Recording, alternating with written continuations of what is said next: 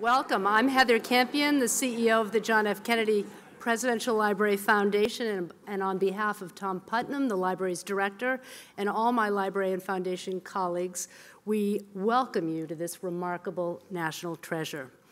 If you haven't been here before, and I don't see many unfamiliar faces in the audience, or you haven't explored this beautiful museum in a while, I'd encourage you to come back later this month when we reopen the museum after renovations we've been doing all winter, the first that we've done here in many years. The new museum will be an entirely new experience for visitors with sound and lighting and films of President Kennedy's most iconic speeches that are all being enhanced and put on much larger screens. It's our goal with this museum redesign, and with all that we're doing at the foundation going forward, to reintroduce President Kennedy and his powerful words to the generations of people, actually now over 80% of people in the world, who have no living memory of President Kennedy, in hopes that they too will draw inspiration and motivation to get involved in helping to make our country and our world a better place.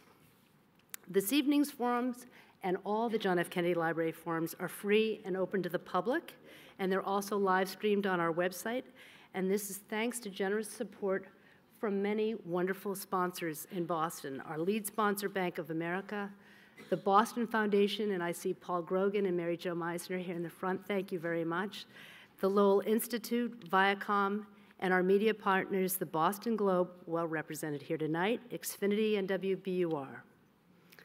Tonight's forum is inspired by the latest beautiful book of photos by Bill Brett called Boston Irish. When Bill dropped by the library recently to give me a copy, in addition to sharing my own Irish credentials, despite how I look, my grandfather was born in Ireland, and the family that I married into, the Donlans and the Campions, who are 100% Boston Irish Catholic, but hail not from Dorchester, Jim and Bill, another sector in Boston, that faraway place called West Roxbury.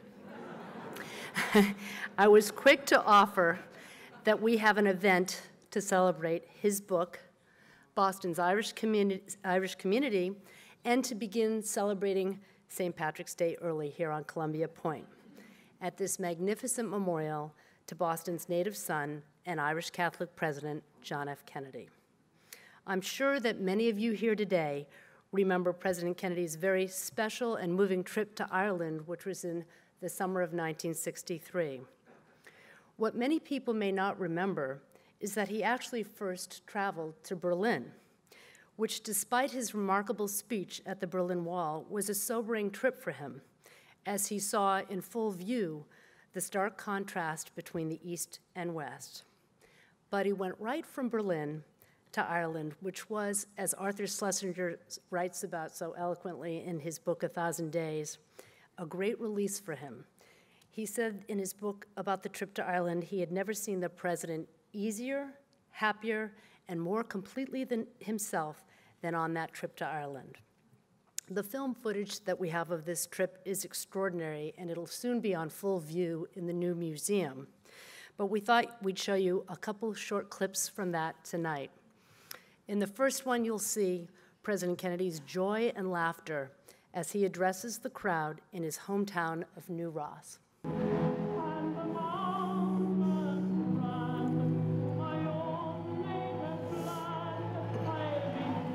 my great-grandfather left here to become a cooper in East Boston, he carried nothing with him except two things: a strong religious faith and a strong desire for liberty. If he hadn't left, I'd be working over at the Albatross Company.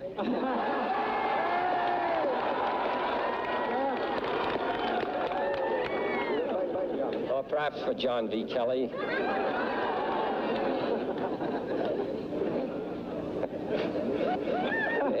In any case, we're happy to be back here.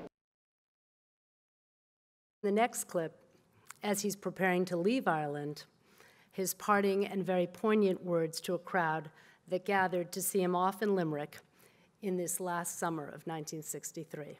Native land, I'll be bidding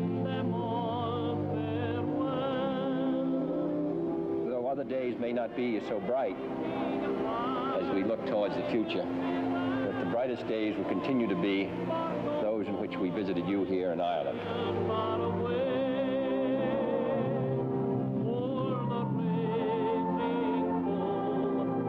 This is not the land of my birth, but it's the land for which I hold the greatest affection, and I certainly will come back in the springtime.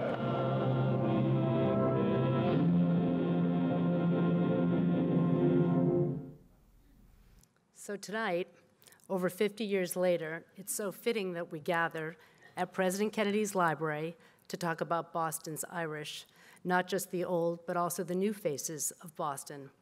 We have a panel gathered that represents the best of Boston's growing and evolving Irish community. No one here needs an introduction, but everyone wanted to be on this panel, so I apologize for the size of it, but I will be brief. First, on the end is Father Jack Ahern, whose Dorchester parishes were once dominated by Irish Catholics and are now populated by so many different nationalities. He's been described by our moderator in the Globe as one of the souls of our church. Next, Senator Linda Dorcena Forry, a Haitian American, educated here in Irish Catholic schools, whose husband Bill and father-in-law Ed are also leaders in this community. She's also the mother of 4, and who has been most recently the senator representing South Boston, and now therefore hosts the nationally renowned St. Patrick's Day breakfast in Boston. Last year was her first breakfast, and she hit it out of the park.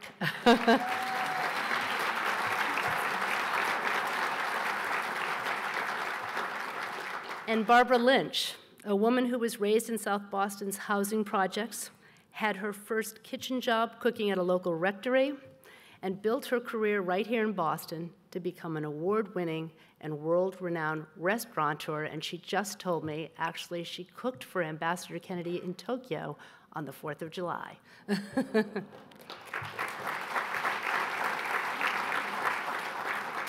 And then we have Joyce Linehan, a Dorchester native whose career has spanned, or I should say connected, the arts community to Boston, to politics in a whole new way. She started out as a punk rock promoter, became a political activist, and she's a force behind several successes on the Boston political scene here, including Elizabeth Warren, Ayanna Pressley, and now Marty Walsh, who brought her inside City Hall as the mayor's chief of policy. Thank you, Joyce. And then, of course, what's a Boston Irish panel without nepotism? And good stories, he promised me. So we're lucky to have Bill's brother, Jim Brett, here, the president and CEO of the New England Council, and most importantly, a member of the board of the John F. Kennedy Library Foundation. A former legislator himself, Jim has done so much, not just for Boston, but for our entire region in providing a voice and extending our reach as an important economic engine in the country.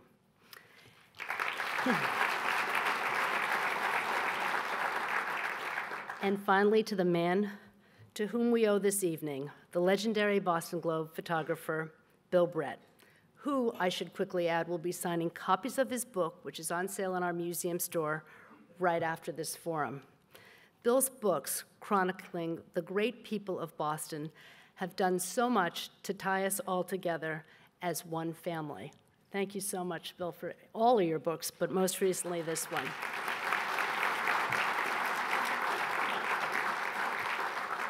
And finally, who better to corral and get the best out of this group of wallflowers than our moderator this evening, the Pulitzer Prize-winning Boston Globe columnist and the best-selling author of a book on Whitey Bulger, Kevin Cullen.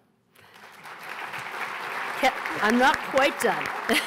Kevin opened the Globe's Ireland Bureau in 1997 and knows more about the Boston Irish than anyone in this town. Please join me in welcoming them all, and thank you so much for this forum.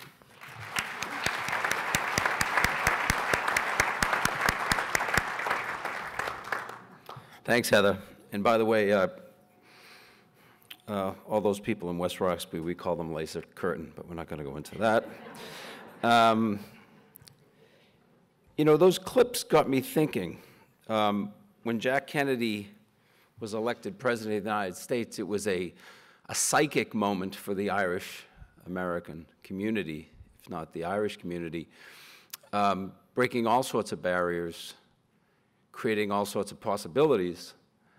And I just would like to go right down the line and ask each one of you here what that meant to you, not necessarily at the time, because some of you weren't even alive probably when it happened, but what did Jack Kennedy being elected President of the United States mean? Father Jack? I grew up in Arlington in the projects. Irish Catholic, very proud of it. But I didn't have a sense that I had a future. I was only 6 years old. And when Kennedy was elected, I had a sense that I could be anything. The possibilities were endless. There was great hope. And I remember running to the Decatur market and getting a congratulations card. And it was, a boat, because I knew he liked boats, and it was a scene, ocean scene. And I sent it. And about 3 months later, I got a card back from the White House. Of course, I thought he signed it personally, thanking me for my note. Only years later did my mother tell me the congratulations card actually said, "Get well."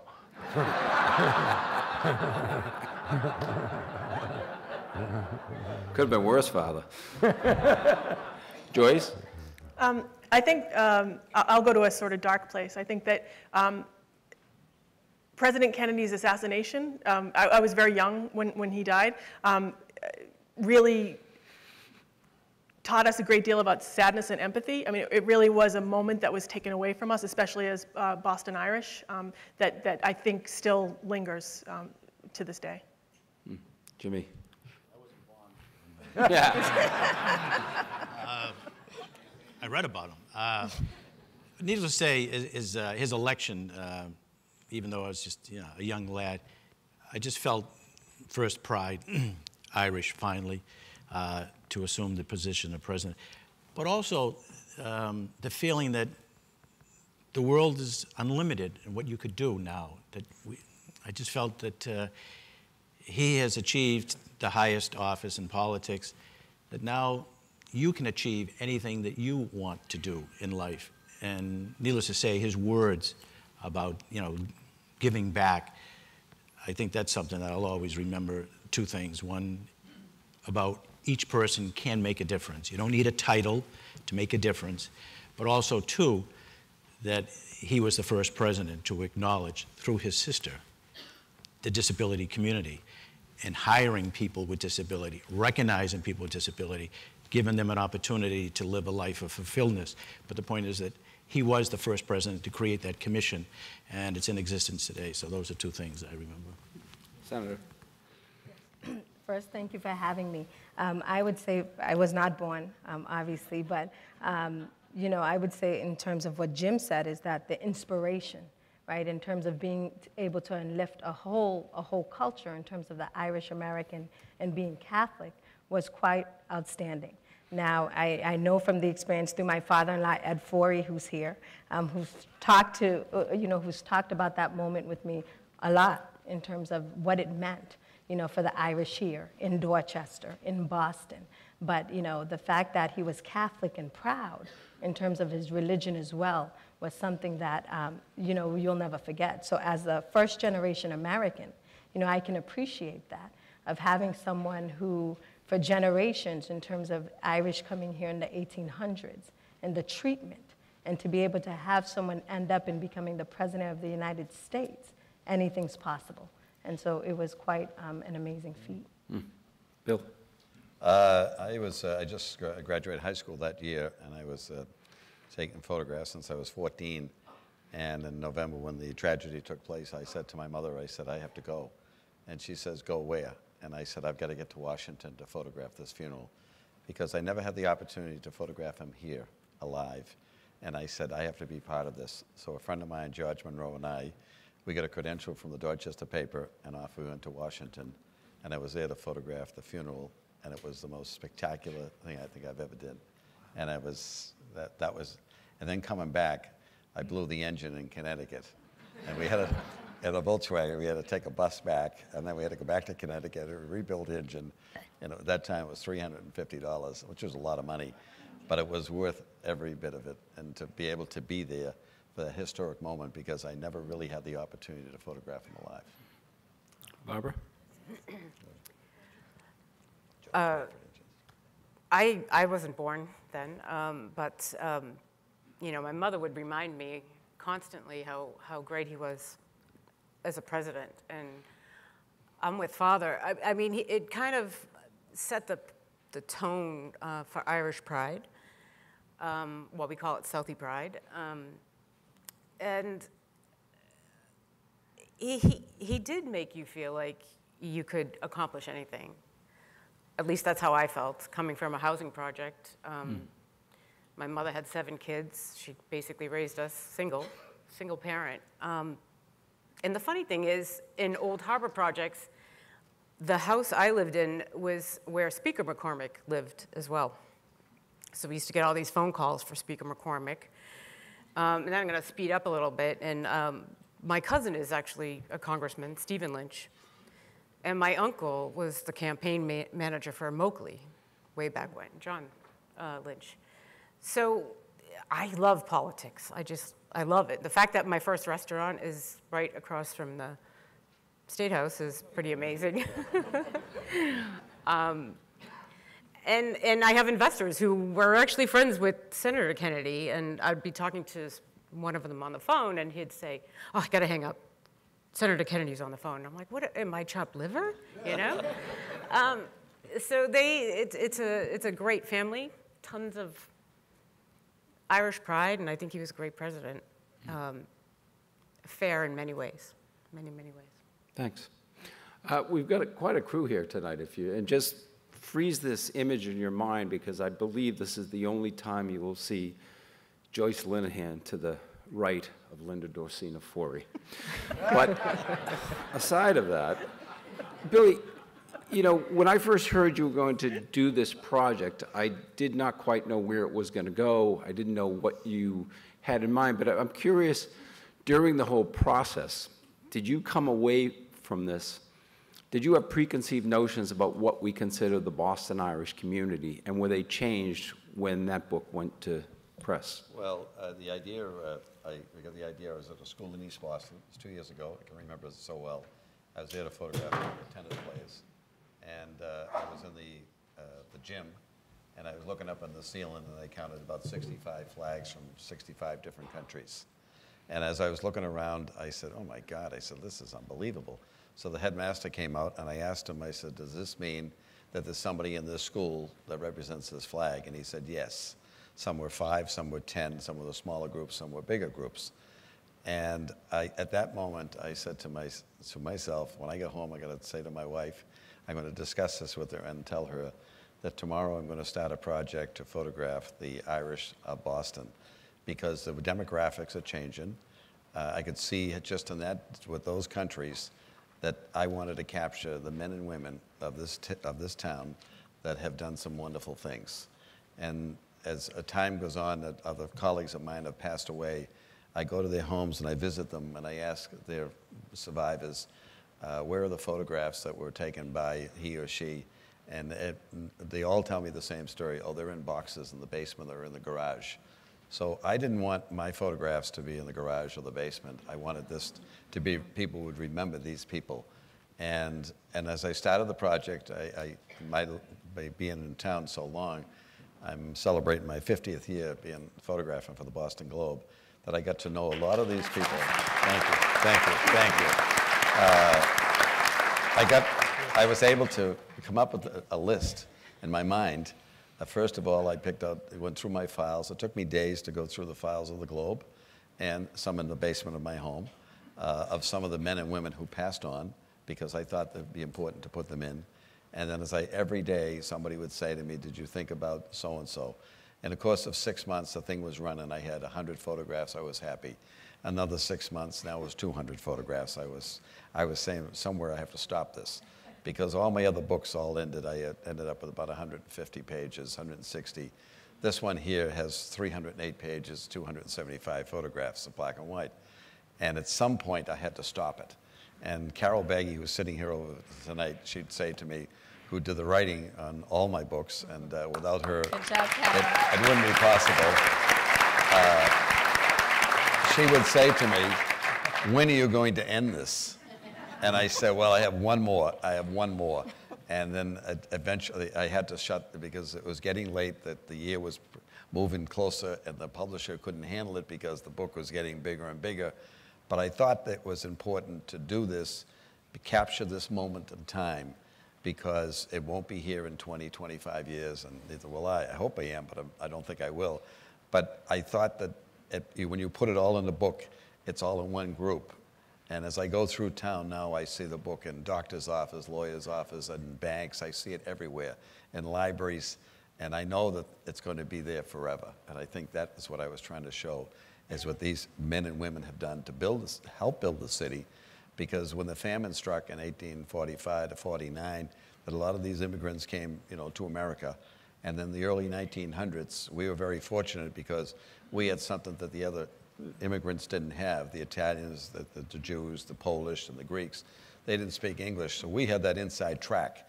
Now, our English wasn't great, but we knew what the Brahmins and the Yankees were saying. So we were able to put it together that as a group, and then the Kennedys and the Fitzgeralds and the Curleys looked around and they said, "Geez, there's a lot of us." So that's how they built their power. But the power was built with the photographs, and then as we moved through life, and John Kennedy becoming the first Irish president, and then we move into the 1990s, the year 2005 and 2009, three Irish families, John Fish, who built these schools, Peter Lynch and Jack Connors raised the money to rebuild 9 Catholic schools? 5. 9, yeah. No, well, between Brockton, Boston, and South Boston, to rebuild these Catholic schools for a good formal education. And they really weren't built for the Irish because about 80% of them are minority and people of color. So they're building for the future. So the Irish, and the way the immigration law is today, that a lot of the Irish are going to Canada and they're going to Australia because it's a lot easier. But these men and women that I just mentioned, those particular men, are building for the future immigrants, because we were immigrants, and our job now is to help the next group of immigrants, whoever they are. So that's basically us. It is true, Billy, that the Irish were white and spoke English, and yet we have a mayor today who I believe is the first mayor in the history of Boston whose parents' native language was not English. It was Irish. That's right, Gaelic. And I know that nationally it was portrayed when Marty and John Conley were the finalists for the mayor a couple of years ago, that it was a couple of Irish Pauls running it. And it struck me as odd, and I wanted to ask you about this, Joyce. What has changed? And I mean, Marty Walsh did better in places where there were more minority voters than where there would have been the traditional Irish bloc. What's changed in our culture here in Boston that happens? Well, first of all, I just want to thank you for the astute observation you made earlier, but I'm stage left of Linda. I know stage. I stay in there. Sorry, he has the right. I think the mayor spoke to immigrants.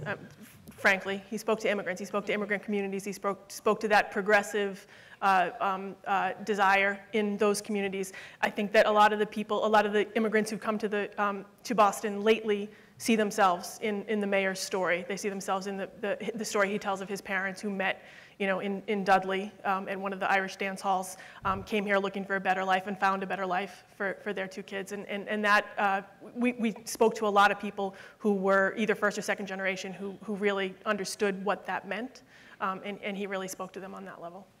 But do you think that's changed? I mean, I think that Irishness in this town used to be more almost like an exclusive badge.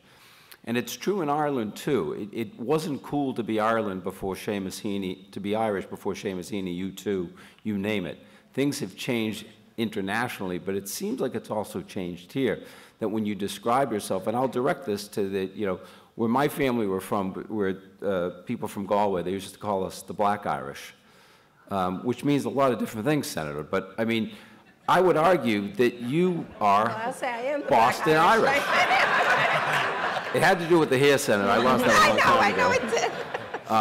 But it really has changed in the idea that when I actually think of you as I know your parents are from Haiti, but I think of you as an Irish politician. Is that wrong? No, I mean, no, it's not wrong, right? So it's really fascinating because I think all of us, right, appreciate Irish culture and actually try to emulate, you know, the culture itself. But I am married to an Irishman. I mean, I do have 4 children who are biracial, so we do celebrate Irish culture. We celebrate Asian culture, African American culture. We celebrate a lot of things in our home, right? Because that's just, that's who we are. And so I think that if you look at the style of an Irish politician in terms of door knocking, right here, the master of campaigning right here, you know, I do that as well, right? So I don't think it's necessarily, I think the Irish politicians have really perfected, you know, the whole election piece and getting votes out and really mobilizing people to come out and vote. And so that's what we do as well. And so I would say that, you know, St. Patrick's Day is 14 days away in terms of the breakfast. And so at that point, we all are Irish. And I think what's more important is that, you know, it's the struggle. And I think Joyce said it perfectly. Because Mayor Walsh got elected because he talked to that, right? It's not just, there are generations of Irish people, we know that. Folks who've been here for centuries, right? But Marty is first generation, right? His parents just came from Ireland, and he's been able to become mayor because of hard work, because of perseverance, and because of knowing that this is an incredible country, that you can come from wherever you are, that you can make it here in America. It is incredible. And that's the story, I think, that resonates with people, whether you're Irish or not, whether you're black Irish or not, really black hair Irish, though, but we're joking. Like Barbara, black hair Irish. But, you know, so, okay, go ahead. And the mayor's recent trip to Ireland didn't look unlike JFK's trip to Ireland. It was crazy. Yeah. I mean, the excitement for him over there is really probably even more than it was here. Well, I say the difference is that when Jack Kennedy got to Ireland, he met cousins he never heard of before. When Marty went there, he met cousins he played with when he was a little boy. It's true. Very different. Jimmy, you've seen it all. And I was, you know, picking up what the senator was talking about. How does that play out differently in the neighborhoods? I mean, I guess 30 years ago, an Irish Paul could get elected with just the Irish vote. That's really changed. Yeah, it has changed. Not to dwell on Marty again, but an Irish candidate in Boston can do very well throughout the city, and obviously you have to be elected. And that's what happened in this past mayor's election. Marty turned out to be a rainbow candidate. We had Mel King in '83 being the rainbow candidate. Marty became the rainbow candidate by campaigning across the city. This city has changed dramatically in many, many ways, and all positive. We have new people moving into the city that may not have children. They're professional people. They're interested in, you know, what's going on downtown. Then you have other people who have families and they're interested in the schools, whatever. A politician needs to address all of that, but an Irish politician, I think, can do it and do it in a very effective way, and we've seen it. So the city has changed, but to be Irish, I think, is, you know, it's almost like, so what? What else is there that you have to offer to me? You don't run basically saying I'm Irish or I'm Catholic. Tell me what you believe in on the education. Tell me what you believe in and how you move the economy. What are you going to do about crime in the neighborhood? But so, Jack, you are part of that. I think it's one of my favorite photos in the book. It's you and Doc Conway, who's a priest in Dorchester, and Dan Finn, another priest. And the three of you there, as I said, Dan was born in Ireland. You and Doc might as well have been. And yet, you guys represent a flock that has changed so dramatically. Doc actually learned how to speak Portuguese so he could talk to all those Cape Verdean kids, and they love him. And if you could walk us through there, how those parishes in Dorchester that were once Irish are sort of Irish in ethos, but not Irish in presence anymore. I have my 3 parishes, 5 different languages. I only speak English, but I smile on all 5. and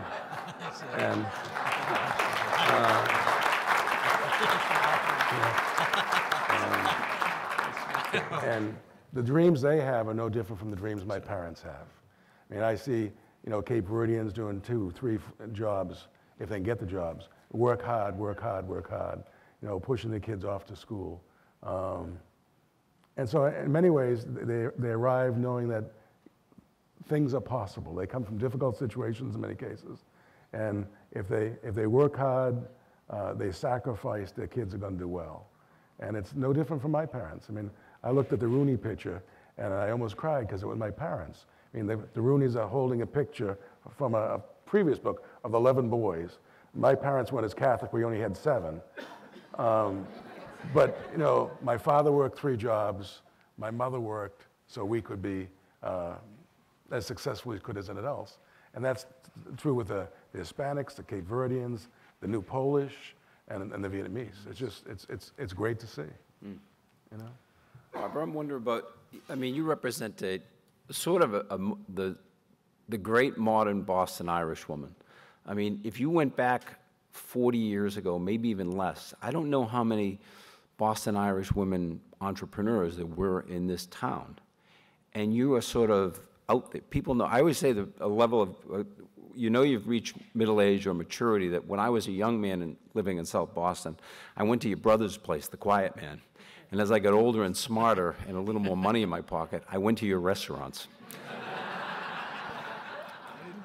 But talk about that. I mean, as you said, you're a success story at so many different levels, coming out of the project, coming out of a culture that wasn't pushing women to open businesses on their own. Talk about that. And I'd come from an amazing amount. 40 years is crazy. I lived right next to Billy Bulger, Whitey Bulger. Whitey lived with his mother. I don't know who that is, but go on. Okay. And my mother, we worked. She had us working. We were shoveling the tea during snowstorms. Still doing it, huh? We're still doing it. Still doing it. And the main thing was treat people the way you want to be treated. And that's always stuck with me. And I did work in a rectory. That was my first cooking job. I was like 14. And Father Quinn would say, now, Barbara, do you think you're ever going to come to Mass? Then I'd say, no, I really don't think so. But I'm fine right here. And cooking, God, basil was exotic in South Boston. So that was unheard of. And even the fact that I wanted to cook, my mother just thought I was crazy because I had a great job down on the waterfront. I actually worked in a warehouse down on, it used to be called Port Terminals. And I had insurance. And so when I decided to cook, she said, God, well, what are you going to do about insurance? You're going to be working at a McDonald's. And I said, no, Ma, I want to cook. And then that was it. She would always claim that I was trying to kill her with provolone cheese instead of the Land O'Lakes sliced on number 4. And, it's funny. And then I went through the whole forced busing era. So I never graduated high school. I never went to college. I just knew that if I could cook, I'd always have a job for the rest of my life. And then that was it. I always thought I'd have a sub shop, Spuckies, we call them. Yeah. Steak tips and Spuckies. And so I'm a lot farther than that. But. Yeah.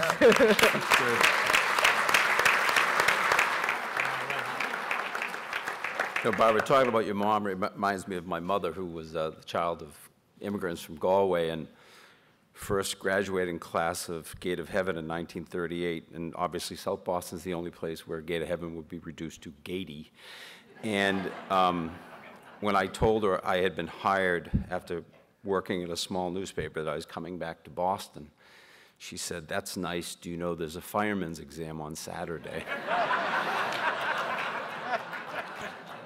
Mom was right. I actually should have. Anyway, Bill, actually, talking about Irish mothers, I would love you to talk about your mom, Marianne, and sort of, she came over here, started a family, and then if you follow that trajectory, that continuum, we come to this book. So talk a little about her. Well, my mother, Jim actually knew my mother too. Very close for 9 months. Jim was very close to my mother for 9 months. I thought that my mother was a super person. I mean, she was it in our family. My dad worked hard. They drank, they worked, they drank, they went to sleep. And my mother would do everything else. She worked. She raised 6 children. My oldest brother was handicapped, and who demanded a lot of time, and she gave him all the time that he needed. She worked scrubbing floors between 11 o'clock and 6:30 in the morning at that time it was Bank of Boston, and she'd come home and get everybody ready off to school. And I don't remember my mother ever sleeping. I don't know how she did it. And you know, when I said to her that I'd be out taking photographs at 14 and 15, I'd be out chasing fires, and my mother would always say, "Where are you? What are you doing?" And I said, "Well, I want to be a photographer." And my mother used to say, "Photographer," and she said, "What is that?" I said, "I'm going to take photographs. I want to make some money." And so I was 16, 17, and I met this friend of mine, David Mugai, who had a car, and he had a camera, and him and I struck up a conversation, and every Saturday night he'd pick me up because he was a student at Babson at the time, and we'd pick up the late Arthur Fiedler at the side door at Symphony Hall, and we'd drive around all night, 4 or 5 o'clock in the morning, and we'd shoot photographs of anything that happened. And I'd come in at 5 o'clock in the morning, and my mother would say, "Where have you been all night?" I said, "Ma, you wouldn't believe what I saw. 5 Alarms in Roxbury, West Roxbury." I said, "We went to Lynn, Chelsea all night." And We were probably starting those. Probably. And she used to say to me, "Well, just be careful." That's all she would say, is be careful. And she never asked for anything. And in her later years in life, when she never talked about Ireland, the only person that really got information out of it was my oldest sister, who's over there, Peggy. We do have 2 sisters. We have 2 sisters, Peggy and Mary. And they seem to get more, but she continued life that she was just a super, I can't say enough about her because she meant so much to me. And this particular book I dedicated to her because my sister Peggy was able to give me some information about her that Jim and I didn't know anything about because the old Irish, they didn't say very much. And their life, and she told me that, you know, she left Ireland in a matter of a couple of days. She had 4 brothers, and she was told it was time to get out because things weren't good. One of her brothers was in the IRA, and she was helping her brother, and they found out. She had a good. Next day, she was on a boat to America, and she didn't see them again for 50 years. And it was, and she never talked about anything in life. And then when Jim ran for state representative, she died 4 days before. She had a stroke. And my older brother was with her, Jack, and she was on the floor for several hours. And he put a pillow underneath because he didn't know how to do it. He called 911, and he thought she was just asleep. And when Jim came home, he found her, and the next day, it was a sad moment. But she was so proud to work for Jim, and she'd say, like Marty's mother was doing the same thing, "Don't vote for my son. He's running for office, and he needs your vote." And I can remember my mother was doing commercials on the Irish Hour. And she only went to, I think, the 3rd grade. And she was in there pumping those votes. And it was just, they were Irish mothers. I'm sure a lot of people here can relate to them. They were all poor. They didn't know they were poor. There was, in my family, neither one of my parents drove a car. We didn't have a car. But we were all in the same boat. So no one knew. We were poor, but we didn't know we were poor.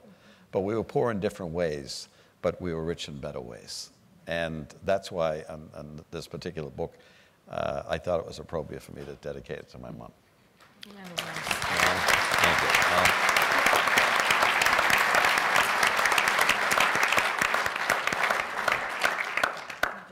Joyce, in your lifetime, I'm wondering if your identity would be Irish, right?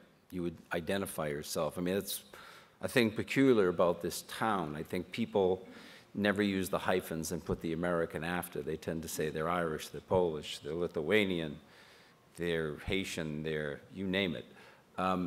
How has the definition of your self-identity changed in your lifetime, or has it? It's changed a lot, actually. I came to my Irishness pretty late in life. I'm half Irish. My father was Irish. My mother was French-Canadian. Oh, yep, I know.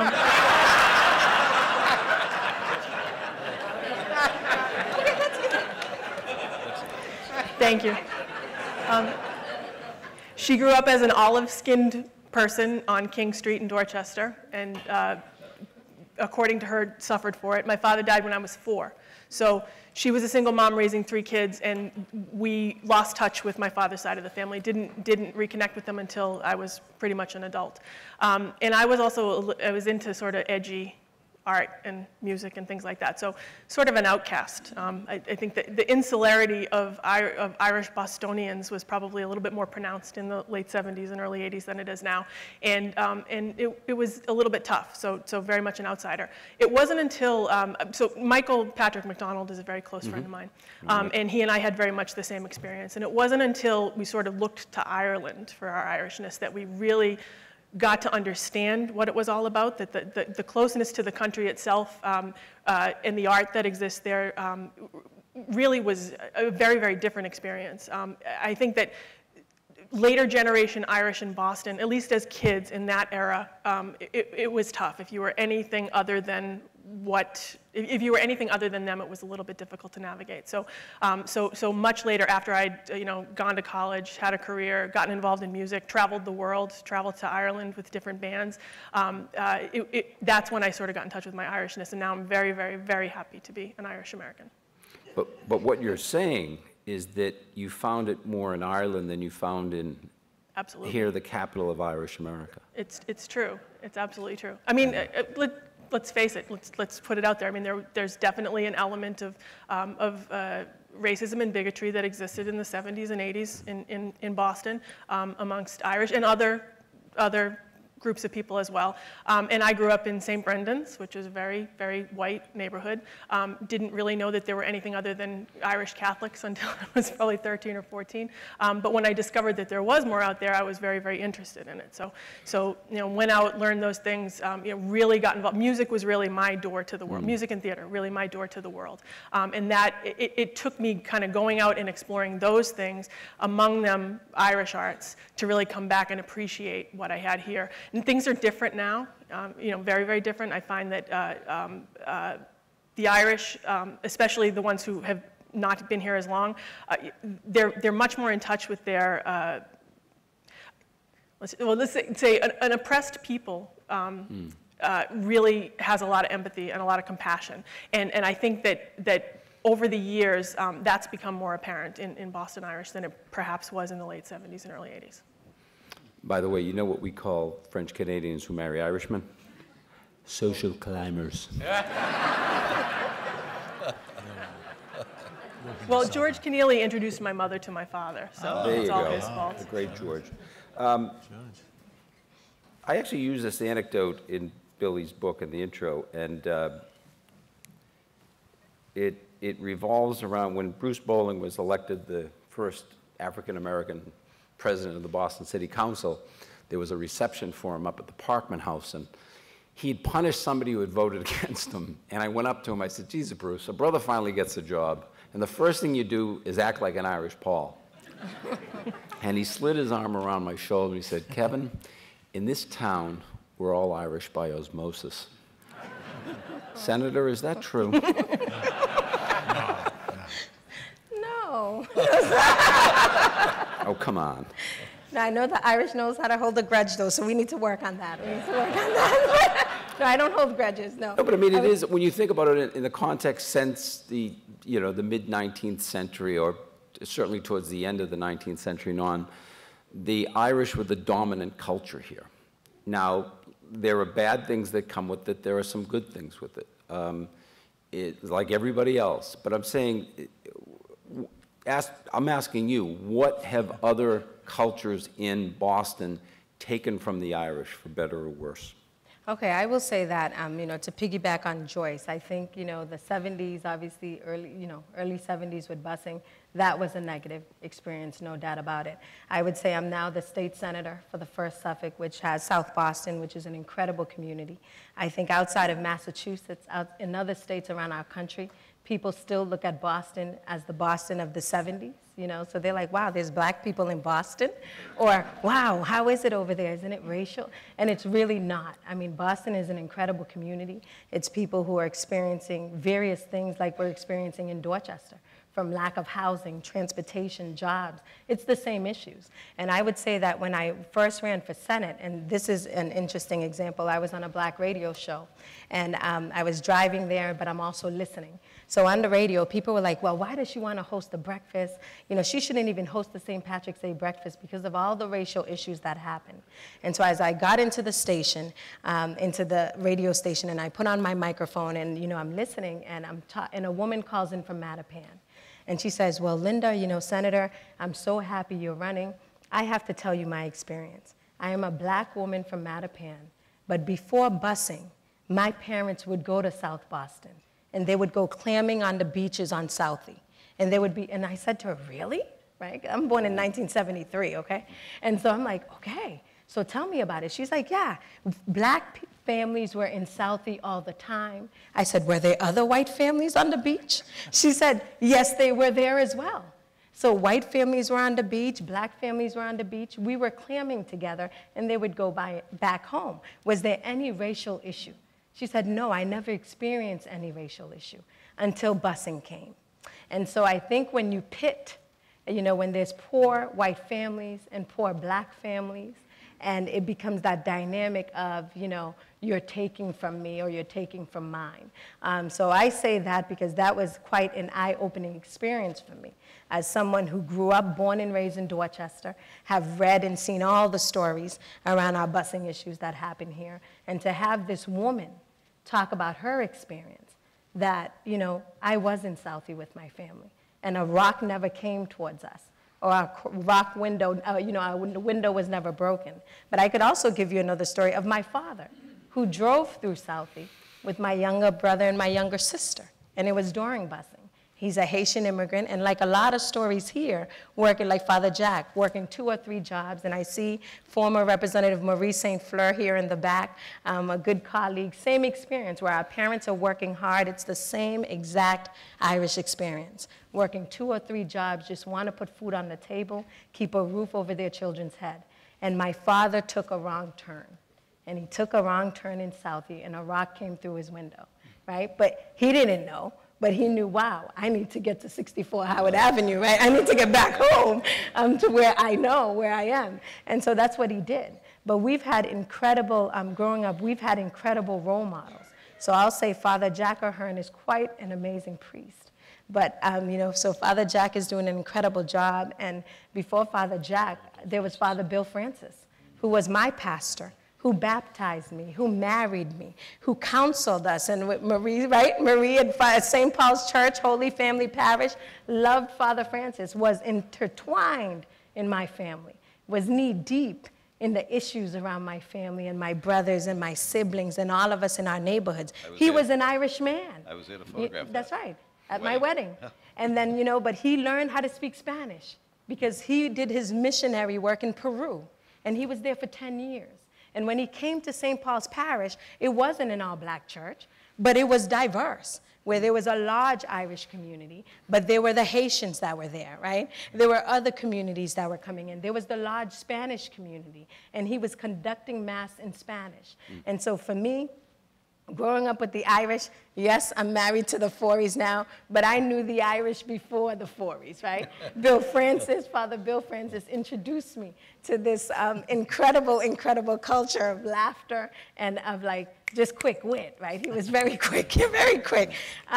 No, but it's really an incredible experience. I mean, I'm blessed, right? Blessed to sit in this position, blessed to be able to bring people to the table, whether you're from Southie, Mattapan, Dorchester, or Hyde Park, we are in it together. That the struggles of your families and the generations past is the struggles that immigrants are dealing with now.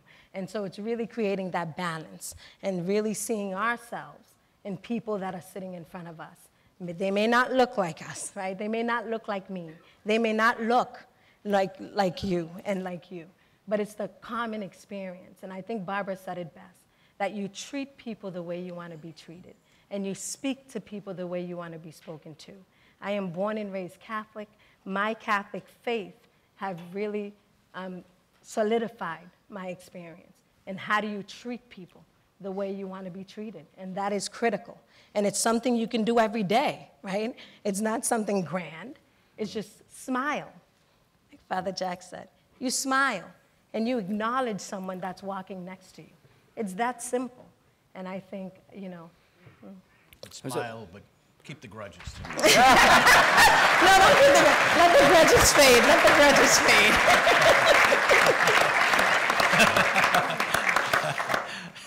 Barbara, do you cringe at all when people, the term Boston Irish, when put in that context back in the 70s, I think it was associated with negativity, that there was sort of this, you know, that rightly or wrongly, people said, oh, the Irish in Boston didn't want this. Do you cringe when you hear that? Because some people think that.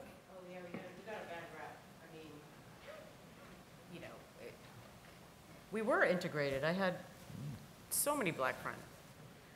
And when forced busing started, my mother was one of the mothers who just went motorcading every day. Was she in Roar? Judge Garrity. Was she in Roar, your mother? Was she a member of Roar, the anti-busing? She wasn't a member of Roar, but she was just one of the parents that didn't want to see their kids shuffled off to the other side of town. So I ended up in Madison Park High. And she couldn't afford to keep me in parochial school.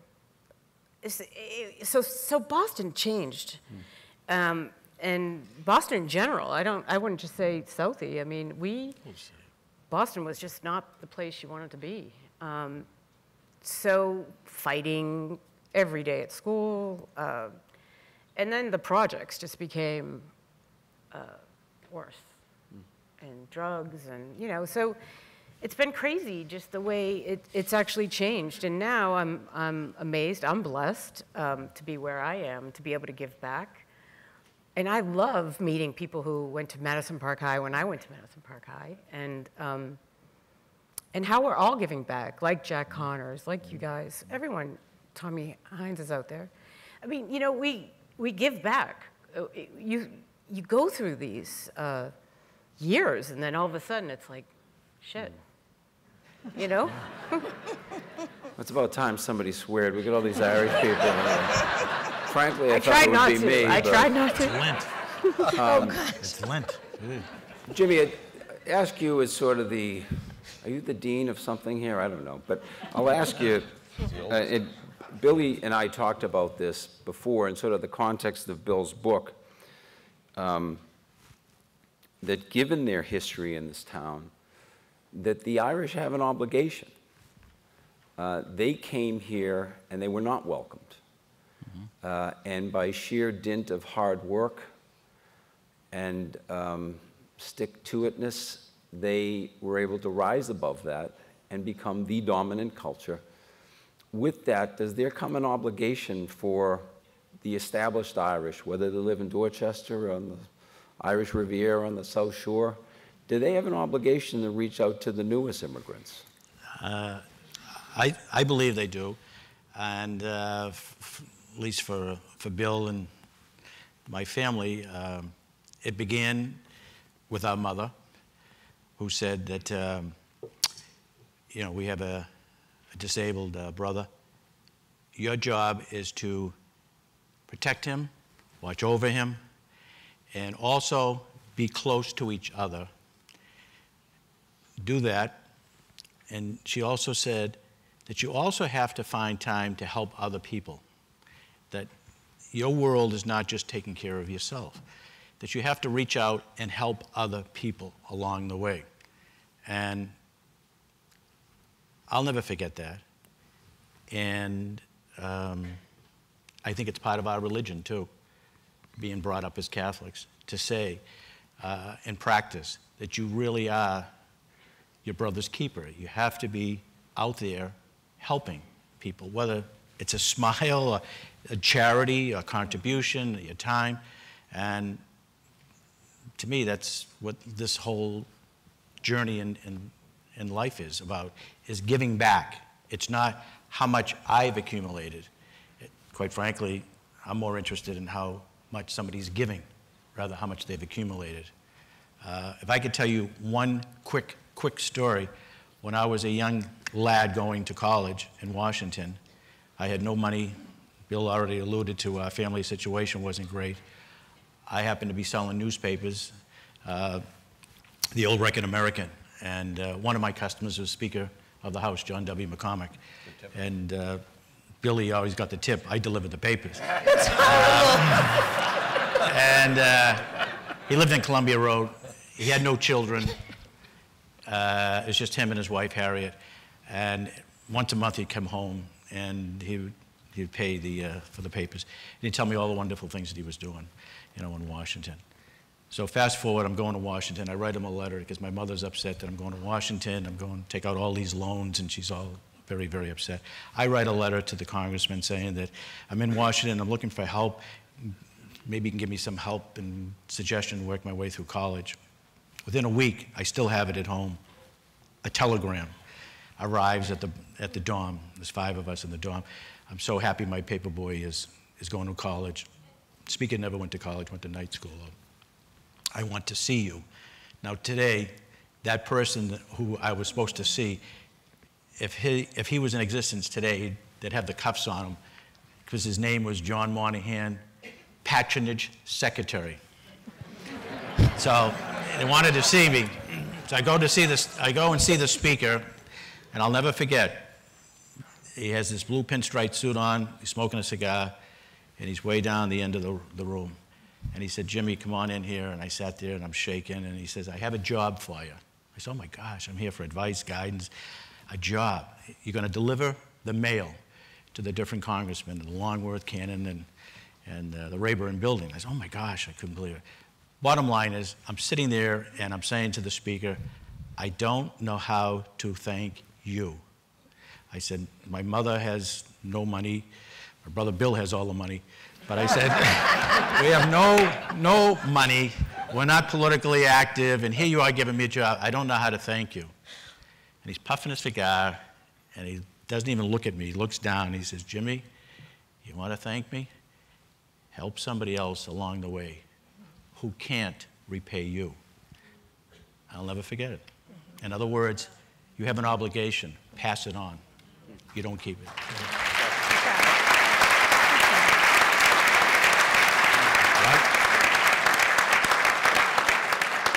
All right, enough of what I think. This is the best part of the night, I think. We're going to open it up to questions on the floor.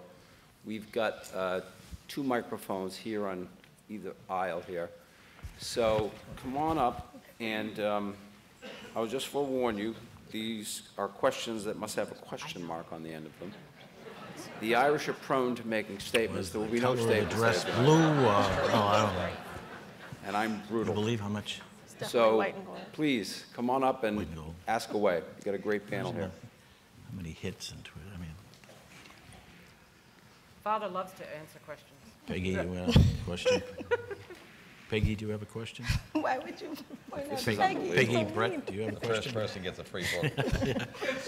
First person gets a free book. I heard that. So. It's called an oral contract. Get up. I'm amazed. Can I just have a show of hands? How many people are in the book? Yeah, the Irish are so that's shy, good. so this is How ridiculous. many people in the book? Okay. There you go. There you go. Can you hear me okay? Yes. Now we can. So, you know, when we hear of Irish in Boston Irish, let me ask the question, is East Boston a part of Boston? Yes. Yes, it is. And tell me about the Irish in East Boston, please. Southeastern football game.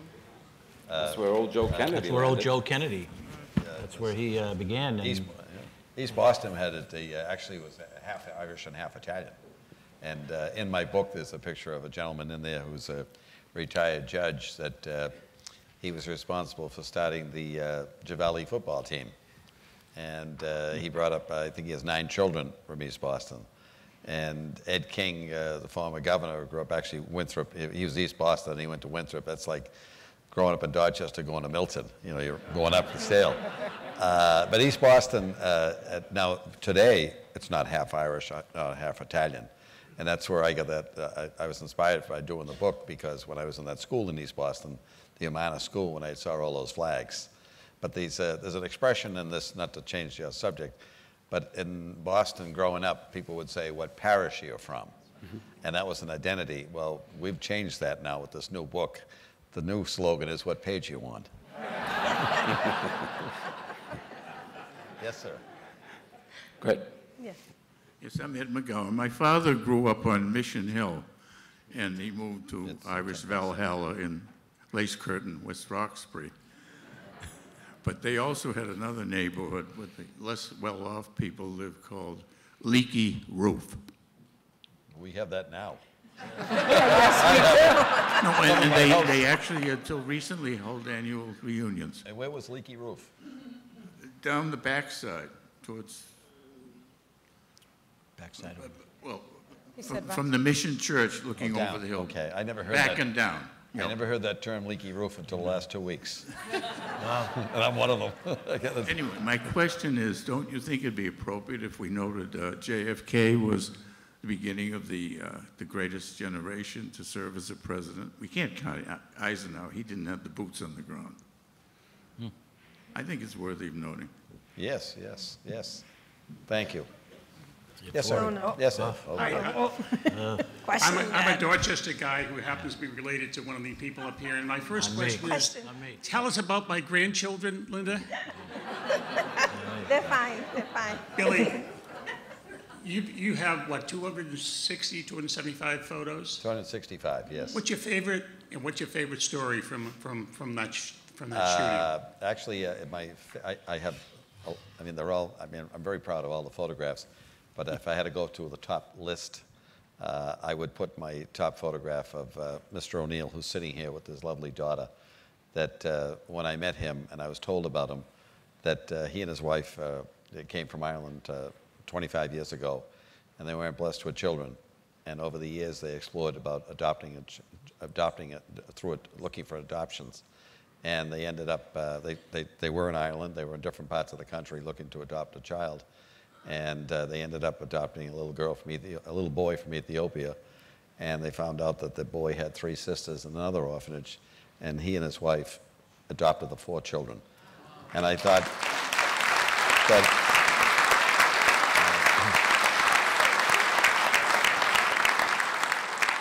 and when I went out to meet them, to photograph them out in Brookline, I was so inspired by these 4 beautiful children. And I was thinking to myself, I mean, 25 years ago, an Irish family, if they brought 4 children that looked like them, they'd say, oh my God. Because only in those days, 25 years ago, if you were able to, Tom Flatley was one that I knew that was blessed with several adopted children. They were from Ireland. But this man here adopted these children from another country to give them an opportunity to have a great life. And he didn't ask them, you know, what country. We're supposed to look at ourselves and say we're adopting children not from where they're from or where they came or what church they went to. So that is my favorite photograph in the book, because when I went out to photograph him with his children, I highlighted his children first, and I put he and his wife in the background. And I just thought that moment, when I left him, and I was so moved by, I have 4 children, and I had several foster children during a time that my wife thought it was a good idea to bring these kids in on an emergency program that we were involved in many years ago. But we only had them for a short time. And this man here, he and his wife, I mean, made a commitment to adopt these children all at once. And, you know, I've heard of people having twins, which I had twins. I was blessed with twins, triplets, but he had 4 of them. And the picture was just a beautiful picture. And it was one that I never expected to make, because I never knew anything about it until this man, Pat Kelly, told me about this couple. And then I went on to another photograph over in Charlestown, the fire department chaplain, 51 years of being the chaplain for the Boston Fire Department. And when I spoke to him, he knew every person that he gave the last rites to by name. I mean, it was just a moving, and when I brought him to the Fire Academy over in Long Island to make this picture, I just thought it was just a, a beautiful, beautiful moment. And the funeral picture of Larry Reynolds was one of my finest pictures. Larry Reynolds was a great musician. He was a carpenter by profession, the father of 9 children. And his whole life was to music, to teach people and to play the Irish songs in clubs and bars and private homes, to bring people together. And his funeral was one of the most beautiful funerals that I've ever seen, because all his buddies came and they all played from one last song as he was going out the door of the church. All different instruments, young and old, come to see him. And I just thought they were very moving moments for me to see this, and I was able to capture this in a photograph, because a man like him should be always remembered. I talked to this wife, Phyllis, the other day, and she said she saw me on TV, on Chronicle, and she started to cry. She said, "What you said about my husband was all true." I mean, it was just a beautiful, she's just a beautiful woman. So, I mean, I was able to capture these moments of individuals, and as I said earlier, that it's important that it's all in the book, that it'll be here for history, because the next history group will be some other group, which I hope I'm able to do the next group. And I think that, by tying them all together, it really makes it a complete package. And for me, it was a gift to the city and a gift to the Irish community, because, my parents, came here with really nothing, and here I am, I'm producing a book that people are going to buy. I mean, we're only in America. And I thank you.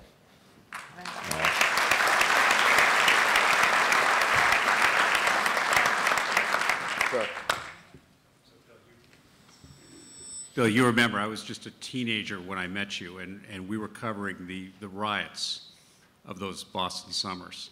And you and I driving around, we used to talk, we used to joke about the fact that the blacks hated us because we were white, the whites hated us because we were from the Globe, and the cops hated us because we were reporters. So we were the only ones at the riots without a friend. It's and true. So it's true, as you and I remember those moments. So my question is how can we bury that heritage for Boston? Because that is ancient history. And I'm just wondering, I'd like to challenge this panel to maybe think about how we can somehow put those scars behind us, because this city is well beyond that at this point. Thank you. It's a good question, Tom. I think personally, since I lived it, I worked it, they hated us because they didn't like the Globe stand. And these were neighbors of mine that it was a tough time to be taking photographs at South Boston. Every day I was there. And to bury it, I think, to answer that question, I think it's been buried, because we're a better, I mean, as we get older, time marches on. Judge Garrity says it didn't work. And actually the Globe in an editorial said it shouldn't, really we shouldn't have done it like that. And if I was the person on busing, when they implemented busing, they started it from the top. They should have started from the bottom. Because when kids go to school, 3- and 4-year-old children, there's no color barrier. But when you're 16 and you live on this side of the street and you're poor and you're white, and this side you're black, and someone's trying to steal something from you, they didn't know what was going to be stolen from them. But I think that we really have come a long way, that very few people, seem to remember or talk about it. But South Boston has changed tremendously. All the new people, I say the new people, they're the generation, their parents lived there, grandparents. I mean, I have a son living in South Boston. They all wanted to go back to where the roots were. And I think that we've learned a lot about ourselves. Education is something that you can't buy. It's something that you really have to work at. And time it heals a lot of wounds. And there's an old expression, the older you get, the more wisdom that you get. There's a lot of truth to that. And I personally, when I think of South Boston today, I try not to think about, during that era, because it wasn't really a nice time. But I look at it today as a great town. I don't think you can bury it. I think you learn from it. Yeah, that's right. It didn't work. And, I see it 2 ways. I actually, I'm a chef now because I had a wonderful home ec program at Madison Park High. I'm not sure I would have had that at Southie High had I gone to Southie High. But I also feel that when you're forced to do something by the government like that, it just doesn't work. And when you take neighborhoods where your parents come, they immigrate over here, they choose a neighborhood to live in, and they want to take your 7 kids and just put them across town, I mean, it just didn't make any sense. It really didn't make any sense. And you learn from that. And then the cops and you know, now it is a different city. We work together, and I think you saw that with the Boston bombing. And God, I never saw statees and Boston police work together. Every hospital in the city came together. It's tremendous, and so it does make you stronger, but you shouldn't have to bury it. It just makes us stronger as a city in general. I mean, we say that Boston has, you know, have we come much better since those days, the 70s? I think politically, I look at people like Ralph Martin, African-American, really a New Yorker, comes here, runs for district attorney in the 90s, runs against an Irish Catholic. Guess what? South Boston, 1990s, endorses with the vote Ralph Martin. I believe West Roxbury did too. Ralph Martin gets elected as the district attorney. City councilor, a person of color, tops the ticket right now, tops the ticket. Deval Patrick runs for governor in the primary against an Irish Catholic. Boston votes majority, Deval Patrick. So I think Boston's come a long way in a very positive way. And I will just say, and I agree we've come a long way. And I think that, you know, discussions are important in terms of remembering is critical, right? And remembering our history is important, and how do we move forward? Now, are we in a post-racial society? Absolutely not. And I don't think it's just looking at South Boston as a community because of the busing.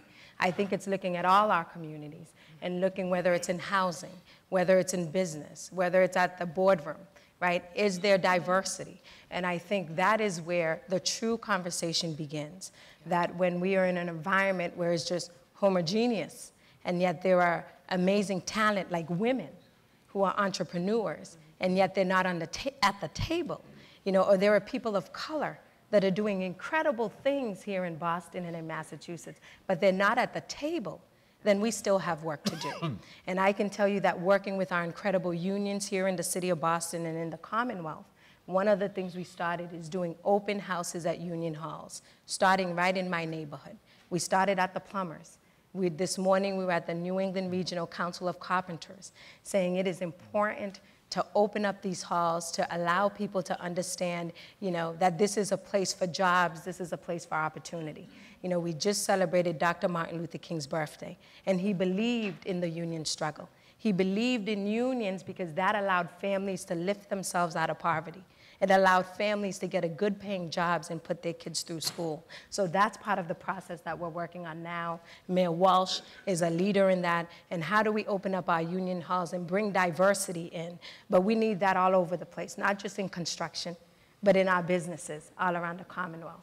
And these incredible developments that's happening right here on the South Boston waterfront in my district, where we're talking about access and opportunity, not just boots on the ground, but we have small businesses like Barbara Lynch. You know, maybe she'll open a restaurant on the waterfront, right? We have incredible small businesses, women and people of color, and veterans, whether it's accountant, engineering. I mean, this is what we need to move towards, is really saying if we are about taking a holistic approach and saying that we are one Commonwealth and we're in it together, then it's not saying we're burying the hatchet, because we can never bury the hatchet. But dialogue is important. We can't run away from dialogue. When things are happening around the country, we can't run away from it and say it's just happening there, because it could happen here too. And that's how we're going to be able to transform, truly transform Boston, truly transform this incredible state that we live in. Sure.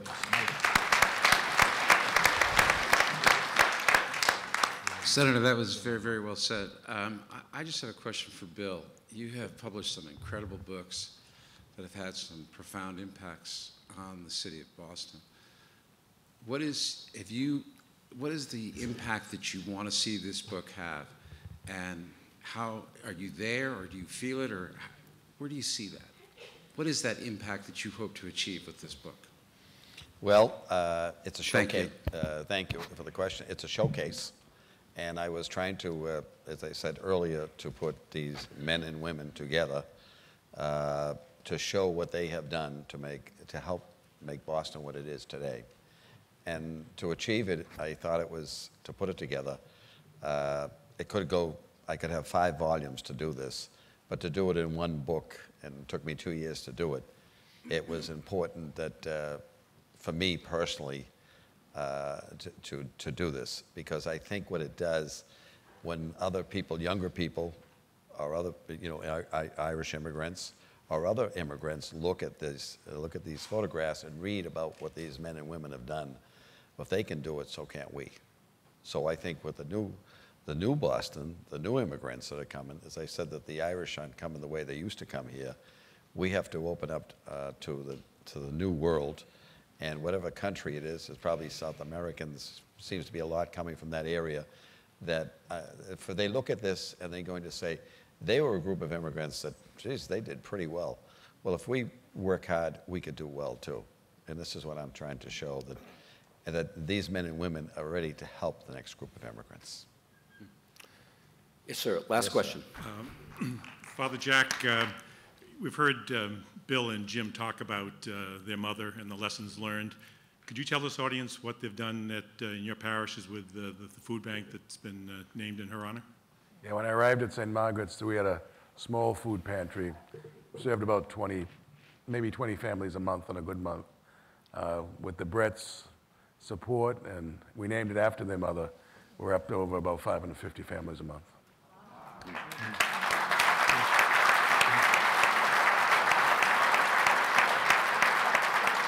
It's a great legacy, and it's other than the Senator's breakfast, it's the only great tradition in town around St. Patrick's Day, and that's the fundraiser for the food pantry up there.